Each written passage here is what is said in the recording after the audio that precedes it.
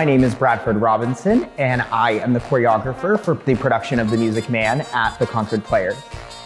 I'm actually predominantly a self-taught dancer. I didn't start doing theater until I was 13 years old, so I was a bit of a late bloomer. I was a music major at college, so as far as musical theater is concerned, I gravitate a little bit more towards the golden age classic shows. It's a little more my personal style, and there's something so eccentric about them, and that's sort of what makes them so special.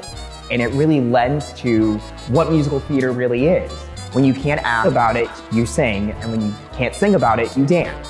And I think golden age shows like this do that so beautifully. They really let the dance speak for itself.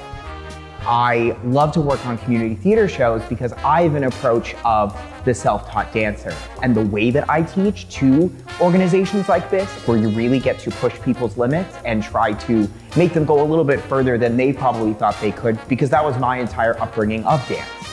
I get a great reception from the cast of people who have said, you know, I really have never even done a step touch in a musical. I usually just get put in the back or in a corner and that's my group. And I'm like, no, I think everyone can do something and then more. And I think we all on the production team strive to make sure that everyone in the show feels like they have a moment, they have something where they get to step forward and have a chance.